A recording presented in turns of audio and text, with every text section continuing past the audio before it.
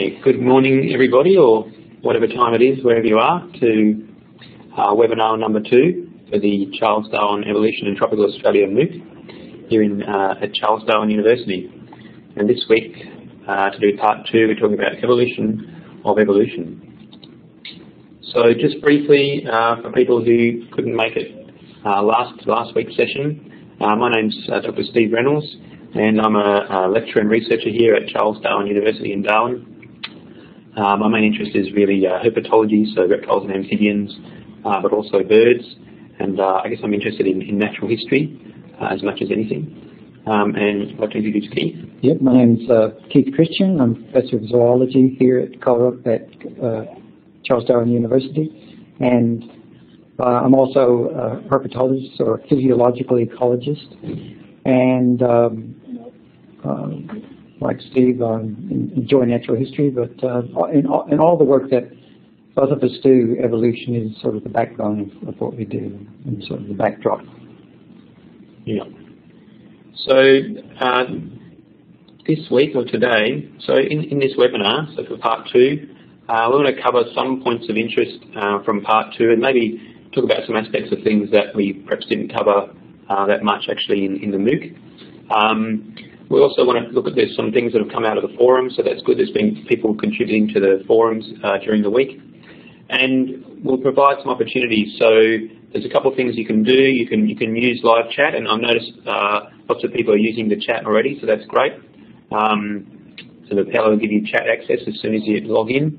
And so at any time, if you've got questions, and we'll try to address some of those questions as we go, as they come up. And also we will be doing some polling. So we'll have a few questions as we go through, which we're asking people to respond to. So there's the chat. I think everyone's found the chat box by now. Just type it in there, press enter, and away we go. So the other thing is, now with the polling, during the webinar we'll ask a few questions. We'll have some activities. So there's a polling response menu that you can see just above the chat there. And it's got this little button here.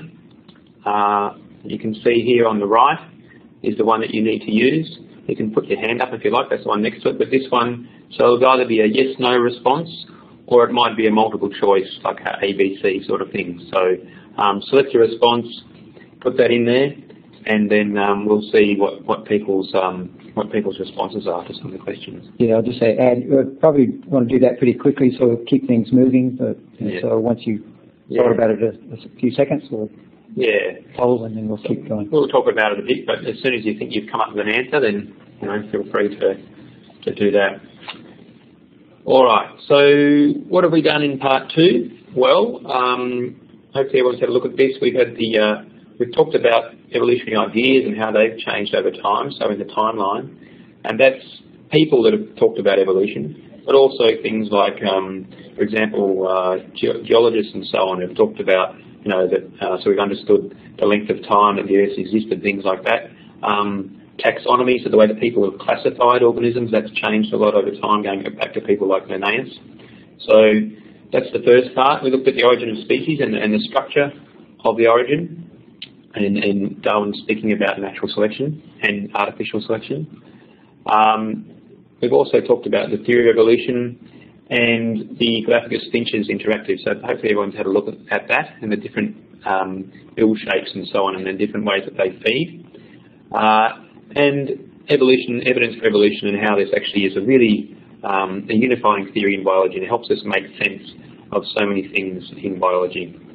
So hopefully everyone's had a good look at all those parts of the part 2.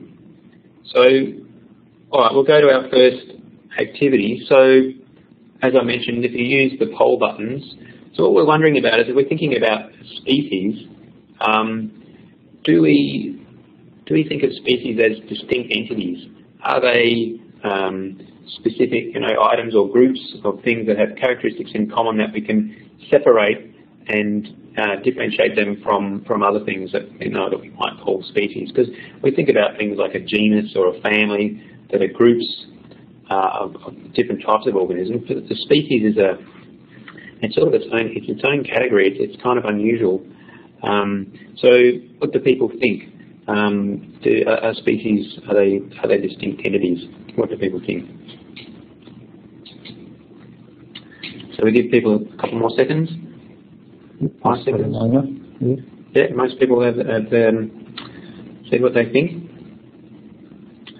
So what have we got for the response there? Okay, so well, about half people have said yes. So they do think they're distinct entities.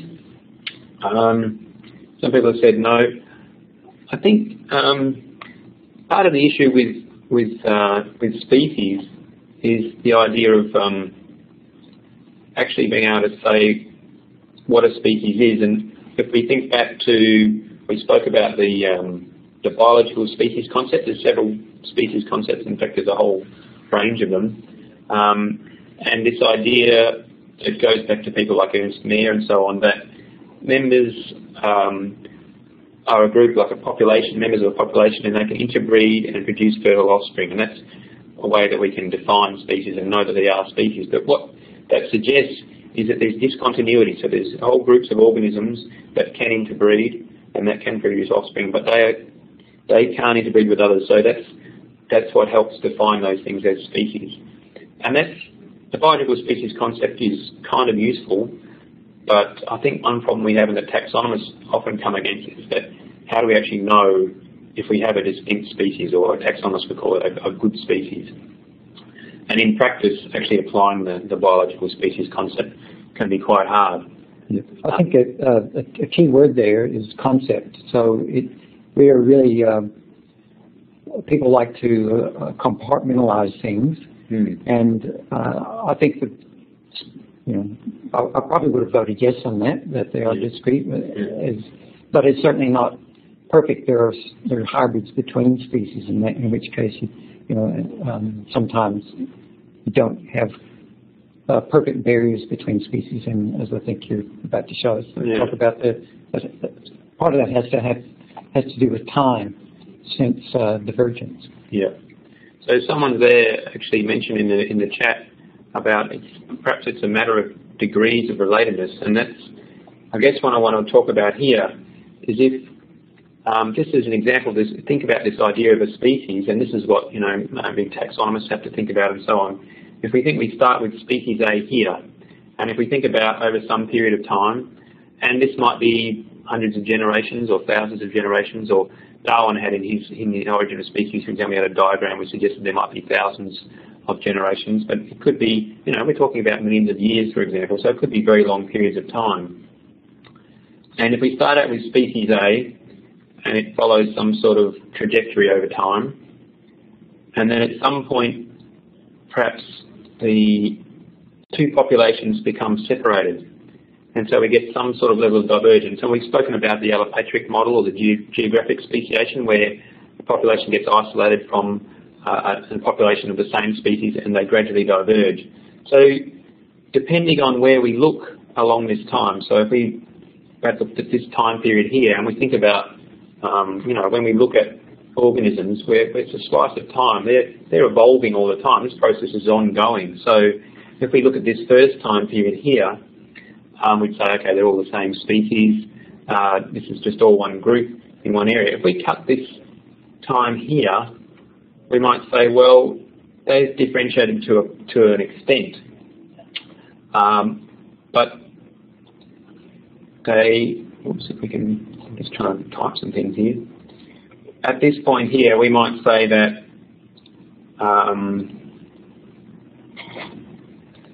this is a subspecies or a variety. So there's different things that people call it, or a race.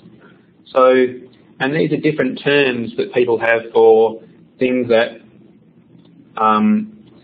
look sort of similar, but there's some sort of differences. But we suspect that they can still interbreed. So we're saying, well, they're still the same species, but they're different enough that we call them something else. So this example here, this is a golden whistler, and this is a species that occurs in Australia.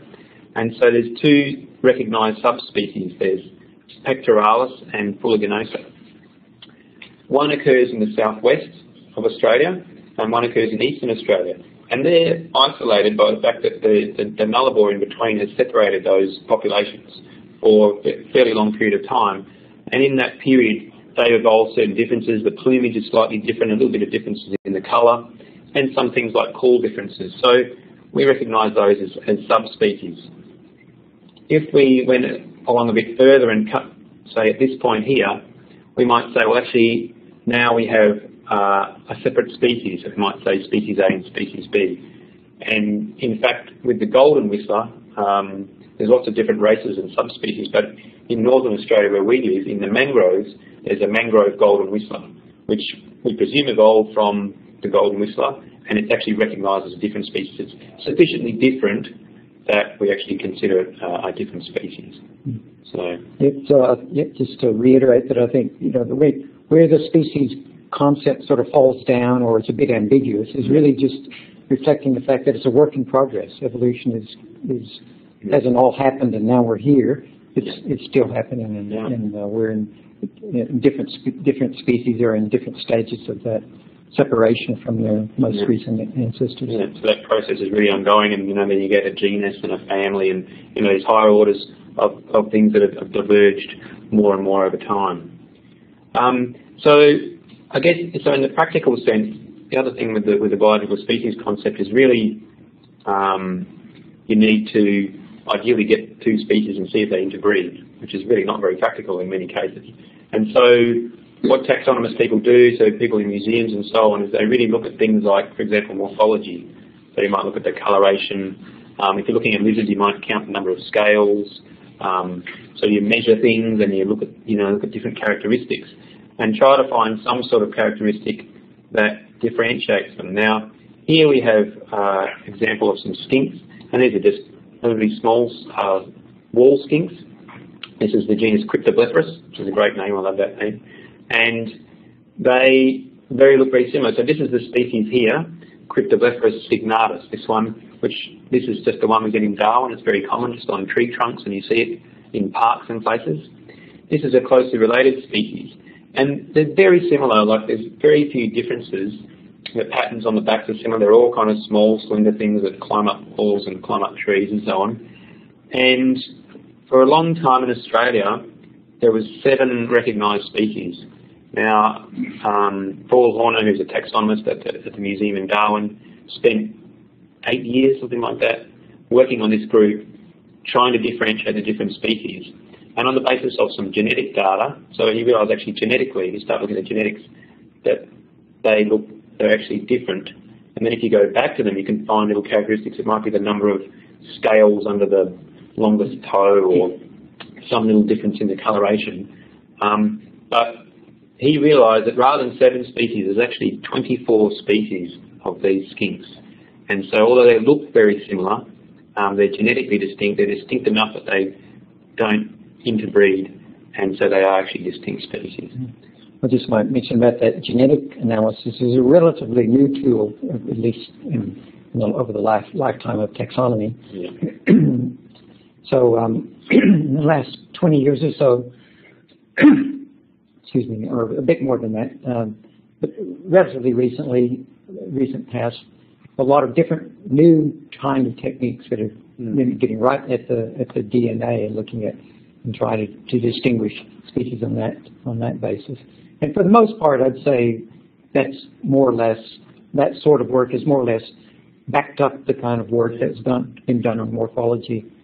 Occasionally, something different comes out within sort of what you call cryptic species that are very similar on the outside, but are actually different genetically, and that sometimes shows up with these new techniques. Yeah. That's right, and the genetic data really, in a way, has transformed a lot of things. But it is just another sort of data that people use to really differentiate species and to figure out taxonomy. So one thing we haven't spoken about as much is phylogenies, and I just put this up example here, actually from an article in Nature. And again, this is people who've used basically genetic data to differentiate different groups. And as you can see, these give you the lengths of these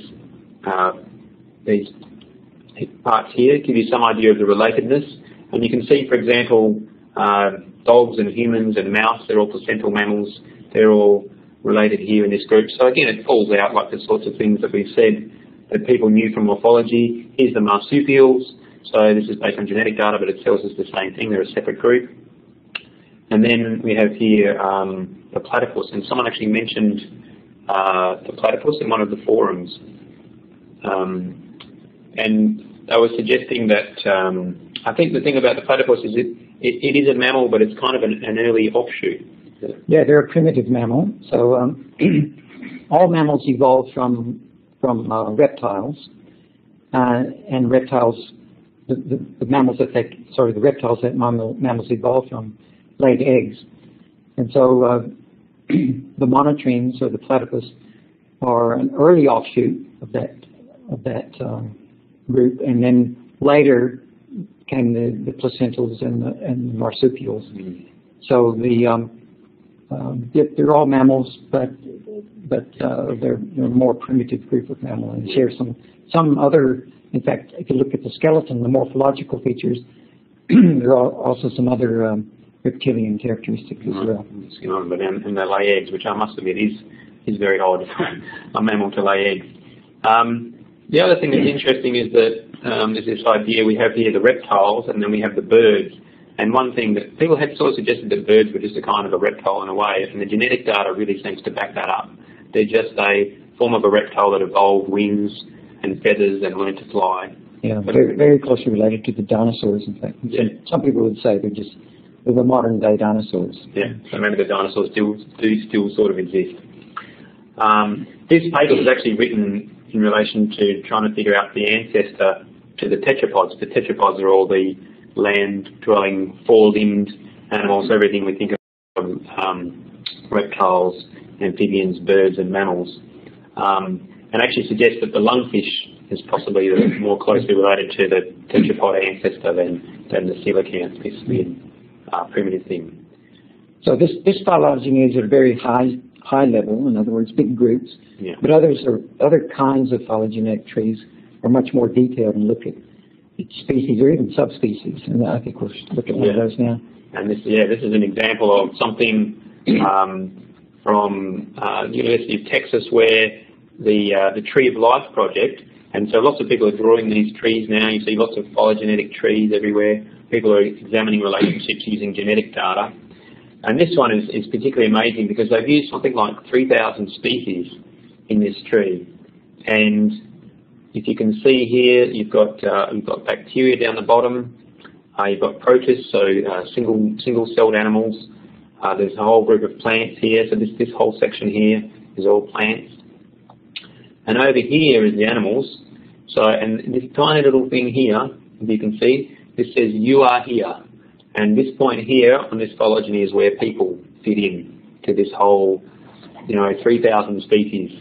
And so this fits in well as well with this idea of the 5 kingdoms that people talk about. So you've got fungi, protists, plants, animals, and bacteria. And actually the break in the phylogeny occurs here. So it leads down to this point here somewhere. And so that's the differentiation between the prokaryotes, so the bacteria, and the eukaryotes. Which is all the multicellular animals and all those sorts of things. So they are doing some really amazing things with genetic data, and there's loads of papers about phylogenies and all these things. There's an awful lot of that stuff coming out. So yeah, so that's sort of making the whole field more interesting. All right, so that's that. We wanted to then go on to the next part, which is to talk about different types of selection. So we've spoken a little bit about natural selection and artificial selection in the MOOC itself. We'll talk about. Yeah. Okay. Let's just talk a little bit about each of these. Artificial selection. Darwin talked about artificial selection. In fact, he used these pigeons that he raised, and there were a lot of pigeon fanciers in England at the time, and probably still are. And they select specific characteristics that they like in a pigeon, and then maybe its coloration or the type of plumage, and then they would breed similar ones, and then eventually you get really very different ones. And this is a concept that is really everyone's really familiar with, even if you don't think of it in those terms, because we have domesticated animals. So if you think about dogs, ranging from Chihuahuas to Great Danes, they're all dogs, but they're very different, and that's directly a result of artificial selection. And so it's if someone says, you know, I don't believe in evolution, well, these are things that have happened over very. This is an example of evolution by artificial selection as opposed to evolution by natural selection. And just really quickly, another example looking at dogs is back in the 1870s or 1880s in Germany, there was a tax collector who wanted to wanted some dogs to help protect him while he collected his taxes, and he specifically picked dogs with different characteristics, and over a relatively short period of time, 10 to 15 years, he developed the Doberman. And the Doberman is, you know, still breeds very true as long as you're breeding with Dobermans. They have very distinct behaviors, very distinct morphological characteristics. And so that was a case of artificial selection, very targeted artificial selection that happened in a really short period of time.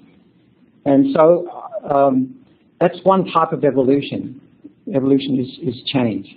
And natural selection is a similar process. The only difference is the selective force.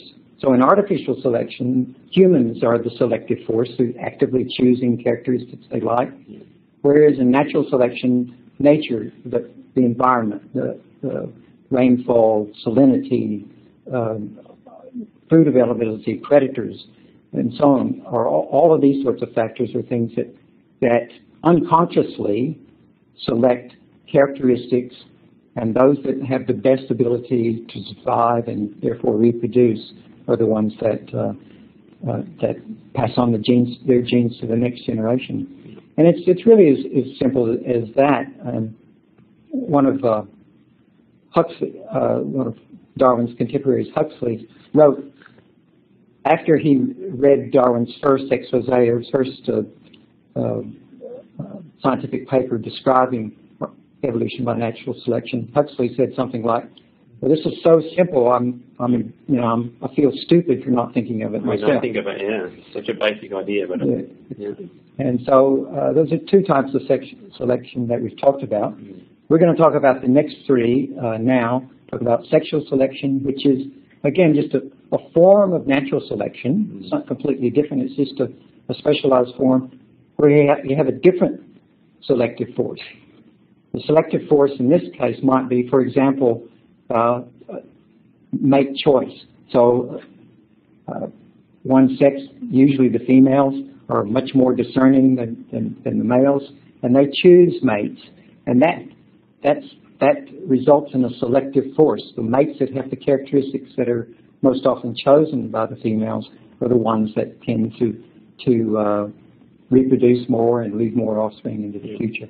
There's another aspect to that that's not mate choice, and that has to do with combat. So it makes think of animals that have harems, such as elephant seals, walruses, a lot of the seals and sea lions, and also deer, for example. They have combat where they clash their antlers and push on each other, and so the antlers are very much a part of that. The antlers in deer are only found in the males, and they're a result of sexual selection. Yeah. So that sort of male sexual ornaments and so on, like they have in plumage and bright colours and things like that. Yeah, a lot of birds the males are more brightly coloured than the females, and that's a result of sexual selection. We'll just mention the other. The other two there you wanted to talk about, yeah? Yeah, we'll talk about just mention those very briefly now, and then we'll talk about them a bit later. Kin selection is selection of families, and group selection is sort of, and of course families are groups, so kin selection is a very specific type of group selection where you look at, rather than the selection is at the family level rather than the individual level. Yeah. Group selection takes that idea a step farther and maybe a step too far. A lot of evolutionary biologists will say that it's a step too far, and that looks at selection among groups that are not necessarily closely related. We'll talk about more of those more. So, just talking about this idea then of, we've mentioned natural selection, obviously, we've talked a bit about that a fair bit, but this idea of sexual selection. So wanting people, we've got a couple of examples here where we look at, so as we've mentioned, sexual selection where it might be mate choice, females might choose males, or males might actually compete with each other for females. So in these sorts of examples, do you think this is largely due to sexual selection or natural selection, or maybe it's actually some combination of the two? So the first example we have here is the peafowl. So I imagine most people would have seen these. Amazing ornamental feathers that they have, very bright plumage. And again, this is something that happens in the males. So the males display to the females. And we presume that a bigger, brighter male might help in getting matings and things like that. So people, what do people think about this on sexual selection, natural selection, or maybe a combination of the two? So what's it called? The peacock, is it? Peacock. And then the peacock's the male, and the peahen. Yeah. Okay. So let's see what people think. So what have we got there? Okay. Yeah. Sexual selection. Yeah, definitely a lot of people thinking sexual selection. Yeah. Well, I think we probably have to go with that. So yeah, that's right. So everyone's pretty clued into that. So there's the male there demonstrating. In this case, actually, the female doesn't look that interested, but it's selecting for very bright plumage. Males with these sorts of characteristics are likely to get more matings, and as a result, they're likely to pass on their genes to the next generation. Yeah. So I definitely agree with that, with the majority there.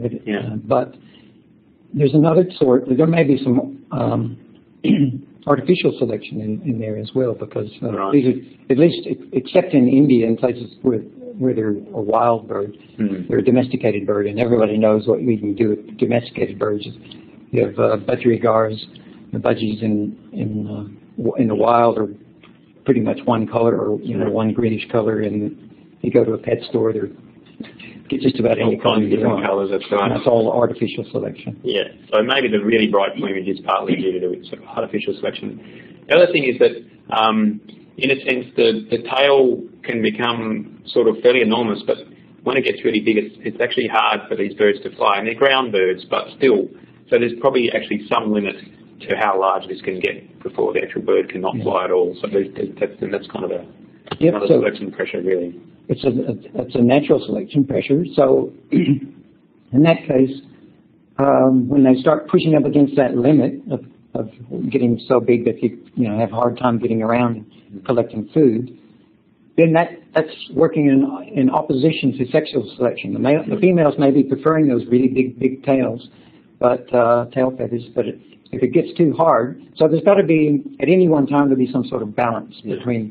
sexual selection and natural selection on their ability to get around. And this has actually been demonstrated in nature in some birds. The one particular one that study that I'm familiar with is a boat-tailed grackle in North America, and the tails are nothing like a peacock tail, but the males have a much bigger tail that they use than the females, and they use that in displays.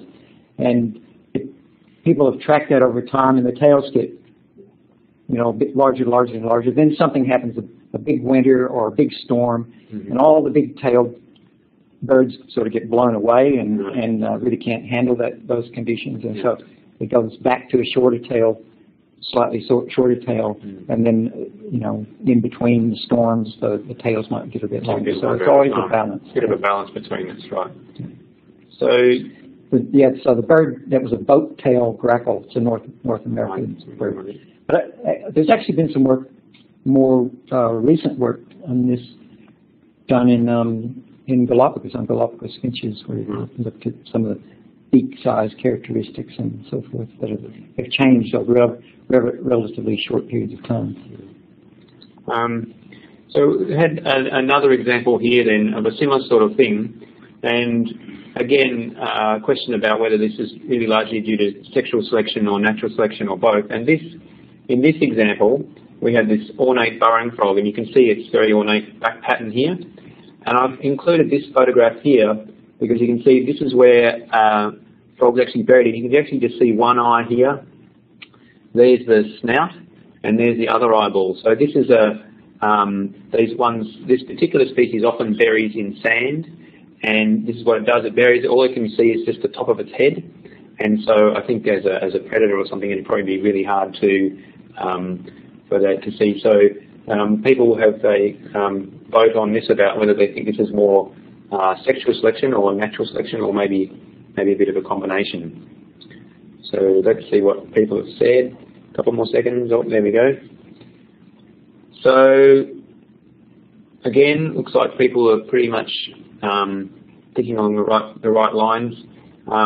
Really, this is, if we're thinking about, it's a way of escaping predators and not being eaten. And we talked a little bit about fitness, but basically the fitness of an animal, if you get eaten, then your fitness drops to zero very quickly. So predation is a very strong selection pressure, and so if you can hide from your predators, then that's a really good way of surviving. And in order to reproduce, you need to survive. That's sort of like the first thing. So this is another example of a frog with camouflage. There's also another species that occurs in the Northern Territory near Darwin. And as you can see, particularly at night time, this colour pattern that it has against the background of leaves and grass and things like that, these things are actually pretty hard to see, and they're very hard to find if you go looking for them in the wet season. So it's another example of camouflage. There's a couple of points in the discussion about race. Somebody has raised a point about humans and saying that human females are more beautiful and may present themselves better.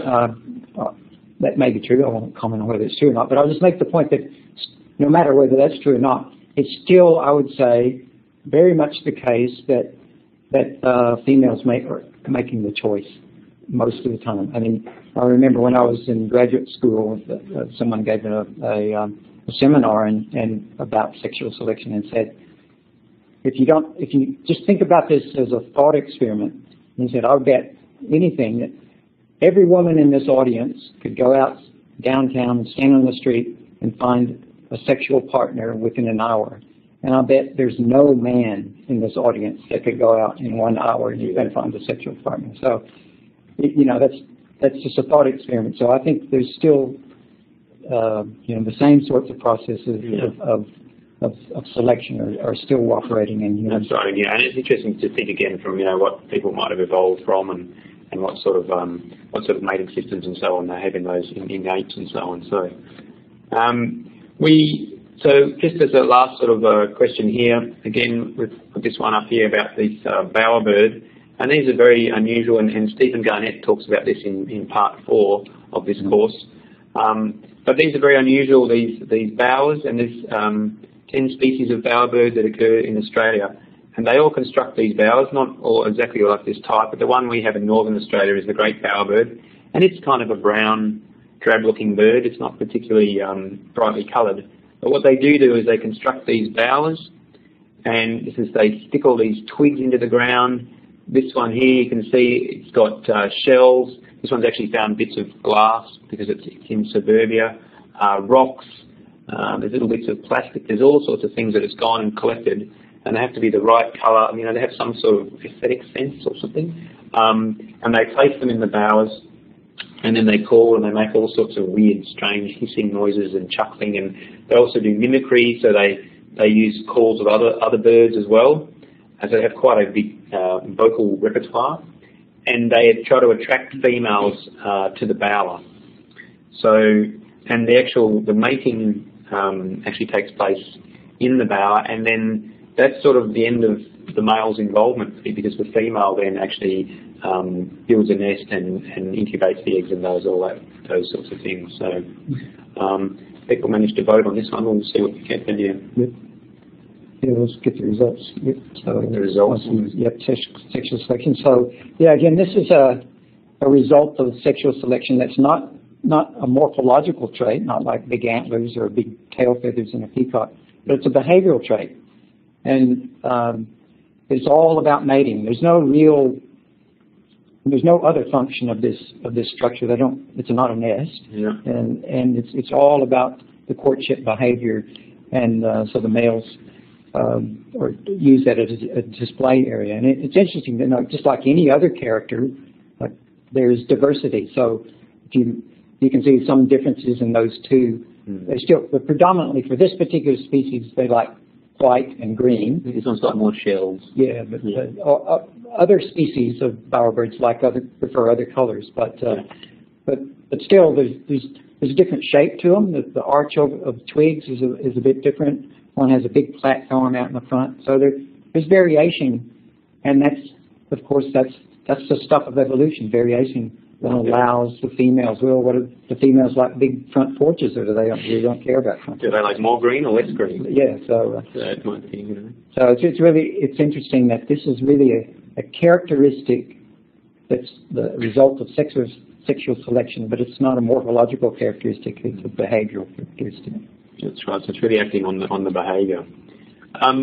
The last one, then, we just wanted to mention briefly is the Irish elk, which actually became extinct in the Pleistocene. But these were large deer, basically, and they had absolutely enormous antlers.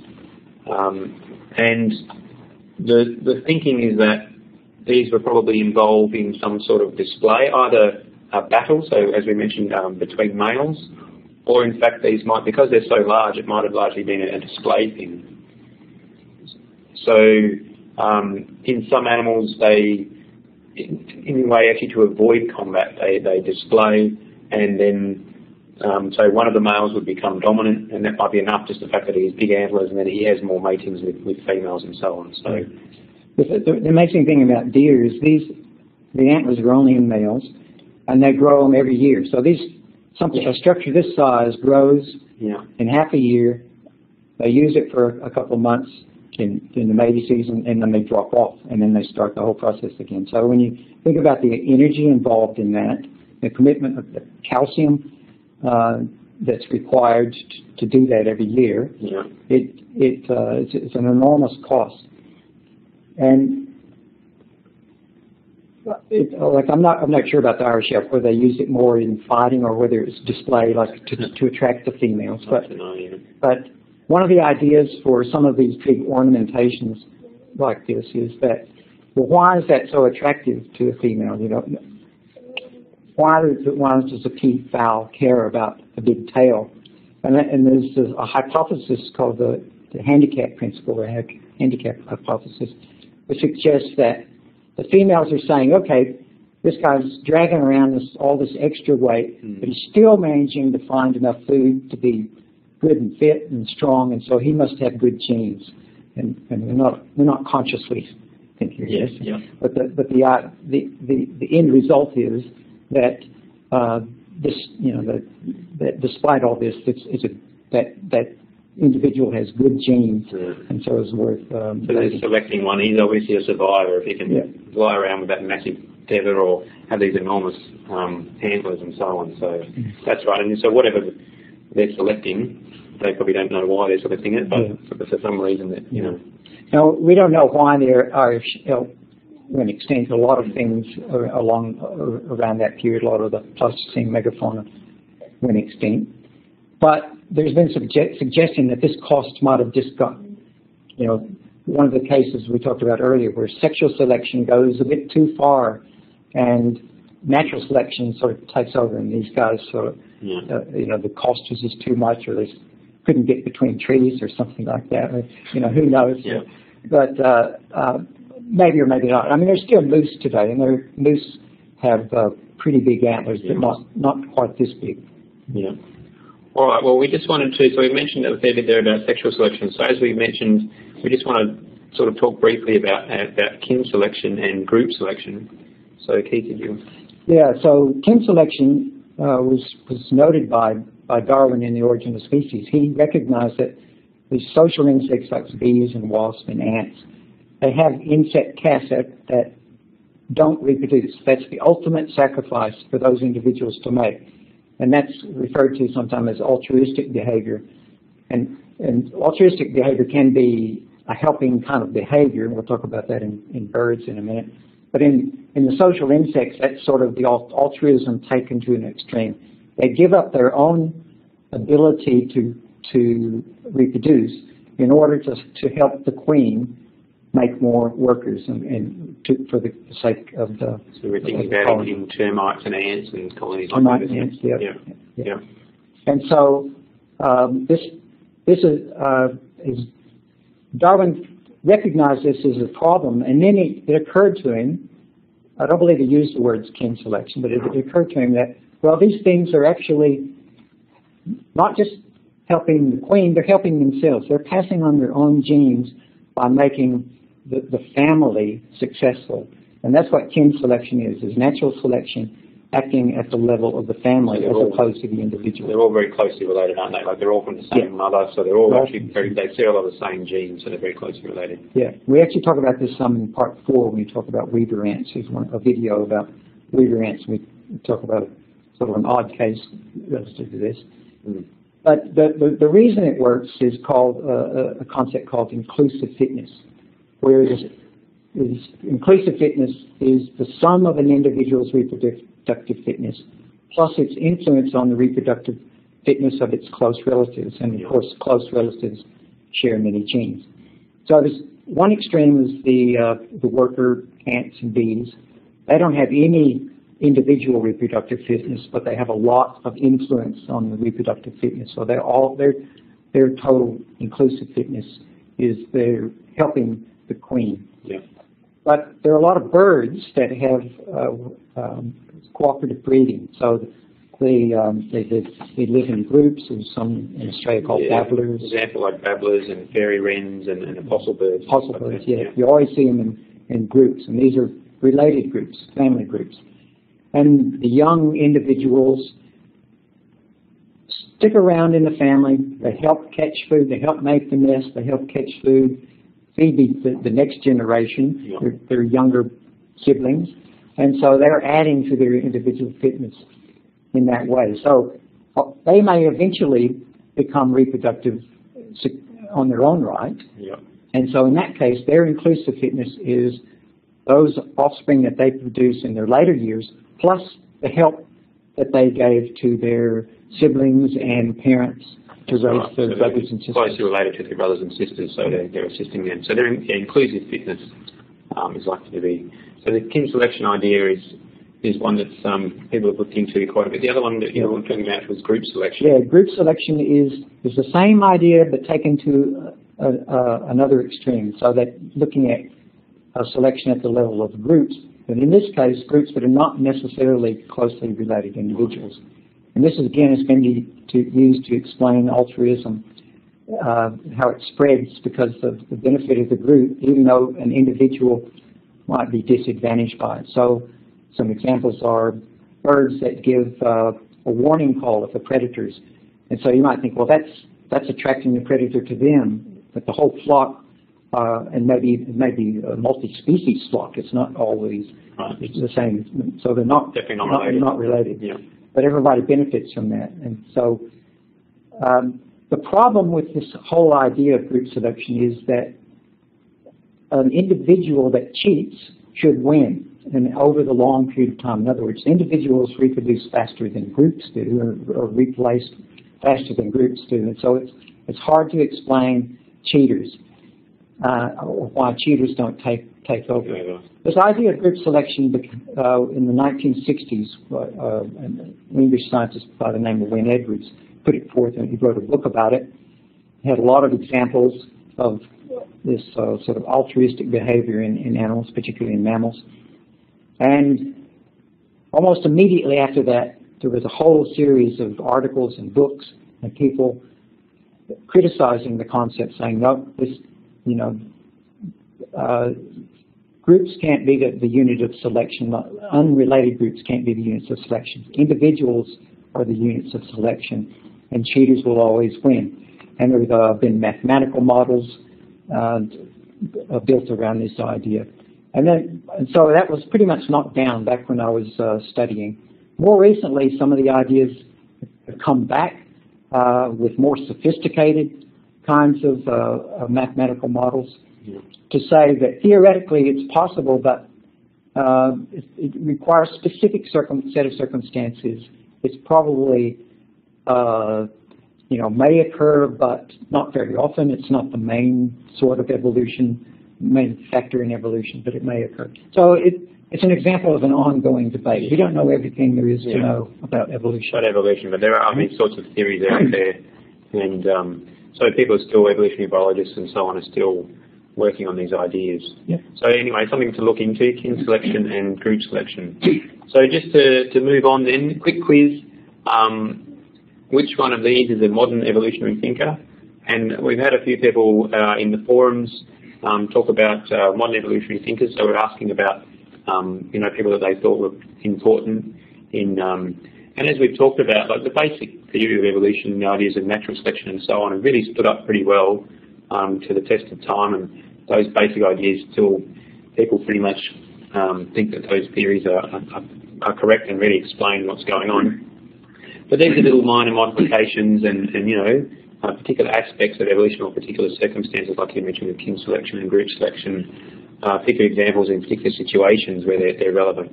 So which one of these? So what have we got? Some answers there. A few people have, I think, I'm not sure who Jack Roberts is. I think we've done pretty well. So, yes, Stephen Jay Gould, that's right. So he was actually a paleontologist, American paleontologist. And I think I just wanted to say, apart from punctuated equilibrium, which was a theory with Niles Eldredge, which actually became very prominent to do with rates of change in the fossil record and so on, which people would have heard about, I think. But also he wrote, and I've got an example here, this is one book, this is Ever Since Darwin, which is a collection of essays by Stephen Jay Gould. He's written a whole series of these books. Unfortunately, he passed away now, but I always find the Stephen Jay Gould essays to be really interesting, and he has a really good take on evolution, and he understands it really well. He wrote some very difficult to read articles, scientific articles, and some very big books about it. But his popular essays are really, really interesting. So I would recommend people to have a look at those. Yeah, there's a question here I might just briefly talk about. So somebody has raised a human question. I'm not going to address that specific question because I'm not really an anthropologist, but I'll just make the point that humans are different, and not just humans, but other very social animals, in the sense that we have fairly sophisticated social structure and fairly intelligent animals, that is, that they can remember individuals and so forth. You have the possibility for punishing cheaters.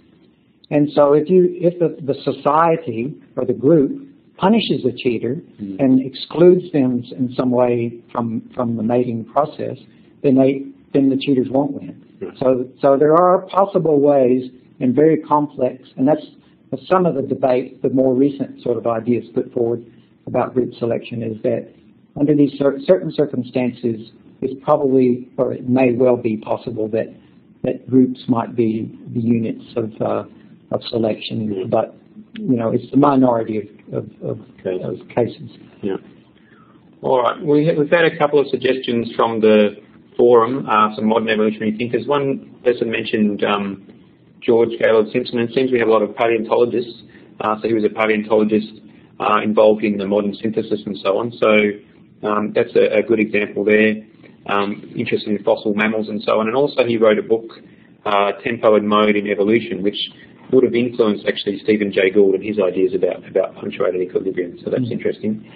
Someone's also mentioned Neil Shubin, who's a more recent paleontologist, who, amongst other things, has discovered this fossil fishapod, they call it. And what it is, it's an intermediate form between an ancestral fish, and so then the transition of fish onto land to create the tetrapods, so the things that we mentioned with 4 limbs that walk around on land. And this seems like a transitional form, a really good, it's got an intermediate sort of a limb. It's partway between a fish fin and a tetrapod limb, with this sort of configuration like we have and that all other tetrapods have. So that was a good example. Is it worth saying a little bit about punctuated equilibrium at this point? Just to say that it's really not a different mechanism of evolution. It has to do with the rates of evolution. And so Darwin's idea, as Steve mentioned early on, was that evolution was very gradual and slow. And it's almost undoubtedly the case that that's often true. But then Eldridge and Stephen Jay Gould, they were paleontologists, and they said the fossil record doesn't really support that. The fossil record, for the most part, shows we're over a long period of time, very little change, maybe some gradual change, and then something happens. The environment changes, or the environment changes in some way or another, and then things really start to change, and that's the punctuated period of rapid evolution and rapid change. They're suggesting periods of rapid change, but I mean, let's face it, they were paleontologists, so for them, a couple of million years is a period of rapid change. I mean, they're still not saying like it's happening in a couple of weeks or something, but yeah, they were geologists, but they did see rapid change in the fossil record rather than the gradualism, which is what Darwin really spoke about, is everything happened with very gradual change. So it's almost a case of both are happening. It's not really one or the other. Modification of some of the ideas, but it doesn't really change the intrinsic ideas about evolution that much. Just one of my favourite modern evolution thinkers is Haldane, who was a geneticist and also a mathematician. Anyway, I hope people have a look there. One of his quotes, he had several good quotes. If you look at his anything about him on the internet, you'll see he's got a list of his quotes, and he's a bit of an interesting guy. All right, well, I might just move along because we're sort of getting close to the end. We wanted to talk a little bit about evidence for evolution, which is one of the other things we talked about in the MOOC. This was just an example of some skeletons that I thought was really fascinating, because we talked about Darwin, and someone mentioned in the forum about, did he mention about evolution of humans in the origin, and he didn't really mention it actually in the origin, or he did say that light might be thrown on the origin of man and his ancestry and so on, so he didn't really, but then in the Descent of Man, which he wrote later, he did really go into that, and actually that's basically what that book was about, or the other part of it was about sexual selection. But this is just interesting to me because these skeletons, you can see the structures, they've all got the same, they've got the fall in here, which is basically exactly the same. They've got hands with 5 digits and fingers just like we do. I even noticed that they have this, they don't really have tails. They've all got this little rudiment of a tail, just like, and all the apes actually don't have tails. So just this idea that they're all closely related and all structures are very similar. They're just modifications.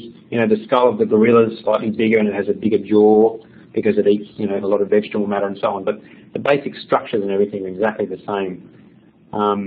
So this is an example of a whale which shows the same sort of thing. I just like this photo because this is taller than a man. If you were standing next to it, a person would come up to about here. You can see, just like we have, it has a shoulder bone, it has a scapula, it has a humerus, it has a radius and an ulna, and it has 5 digits. So even though it's a whale, it's completely different. It's got a flipper rather than a hand. It's exactly the same. It's got a backbone, it's got a rib cage, it's got everything. So it's not a fish, as some people thought. I think Linnaeus classified it as a fish. So it's very definitely a mammal, and it's very definitely a vertebrate. All right, so we just wanted to quickly do this one. We had a little activity.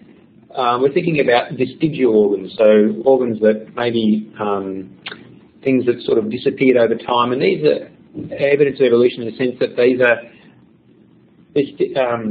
structures and so on that organisms have, but when they evolve in different directions, they may actually not use these things. So this example is vestigial wings. So if we think about, we've got some examples here, the emu, which obviously occurs in Australia, we see them in the outback. They run pretty fast, but their wings are not really very useful. They can't possibly fly. I mean, they're too big to fly anyway. In South America, you have a similar sort of thing, which is a rhea. And in New Zealand, there's actually several species of kiwis. I put in here the great spotted kiwi, which occurs on the South Island. So they all have these little funny sorts of wings, or wings that they can't use very well. Just give away the answer. Did I give away the answer? Yeah, I think you did. Oh, no. All the above. So what have people? I think everyone's got it anyway. Yeah. So that's right. So this. The next one's a little bit. This one might be a bit more. Yeah, next one might be a bit more tricky. That's right. So I think everyone got that. That wasn't too hard, was it?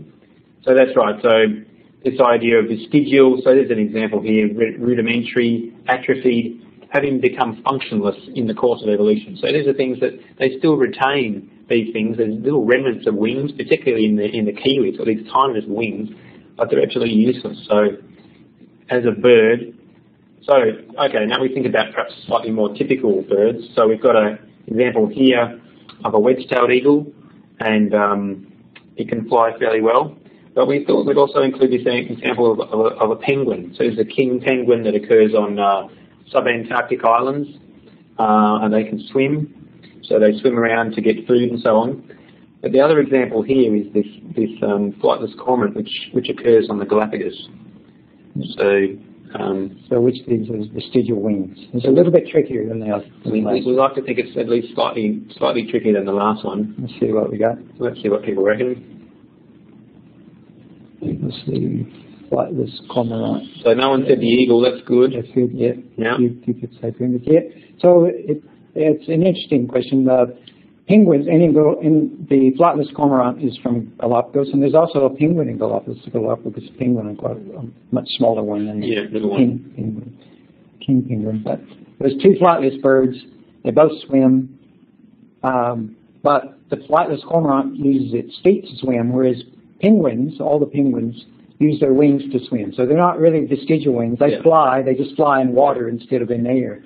And so the two really very different ways. They do have wings, but they're really used for a different purpose. And you see them, they're kind of flying. They very much fly in the water. It's just a different medium. So I'm not sure what the flightless cormorant uses wings for. We're not sure, and it still sort of puts its wings out like it's trying to dry them or something. Even though it doesn't really matter if they're dry. Anyway. So it's a little bit of, and it doesn't need to fly really because it's out on an island somewhere. So there's no real predators that can attack it or something like that. All right. I just wanted to. This is just another example of a whale, another whale example, but this is another vestigial organ. So you look on a whale, and if you look at its tail, you notice it doesn't have rear limbs, but these evolved from things that had forelimbs and hind limbs, and all that's left now is this couple of little bones left of the whole pelvic girdle and the hind limbs that it had. And you can see the same sorts of things in pythons, where they have just a few little remnants of the hind limbs, which tells us that it evolved from a limbed ancestor that had those rear limbs, that just doesn't have any use for them anymore, and so it has evolved. There's actually quite a few different animals. There's legless lizards, and particularly in the reptiles, quite a different kind of examples that have gotten rid of their legs. Gotten rid of their legs entirely. All right. Well, look, I think we're getting pretty close to. We got one more. Perhaps wrap it up. Yeah. So I think we'll probably end it pretty much there. I just wanted to conclude and say thanks everyone for joining in the webinar today. So hopefully we've talked a little bit about evolutionary theory and natural selection, and people understand sexual selection and so on. I thought I'd finish with this. We've had the Galapagos finches, an example of an adaptive radiation, and it's interesting because they evolved in a group of islands in the Galapagos, and we've spoken about how this was important with Darwin's thinking and so on, and made him think about speciation. But importantly, next week and in the next webinar, we're going to be thinking about the Malay Archipelago, so where Wallace visited, and that's a whole string. There's thousands of islands in the Malay Archipelago, and you've got similar sorts of things going on there, where islands are really important places where things can become isolated and then change over time and become new species and different species. So they're really important things for speciation. Actually, they help us understand a lot of ideas about evolutionary theory. Yeah. So the whole region between Australia and Southeast Asia is just riddled with islands. Yeah. There's a lot of interesting biology there. Yeah, and some of those islands have only come up out of the ocean floor relatively recently. So we'll have a look at that in the next week and talk to you next week about Wallace and biogeography. So thanks everybody. Thanks.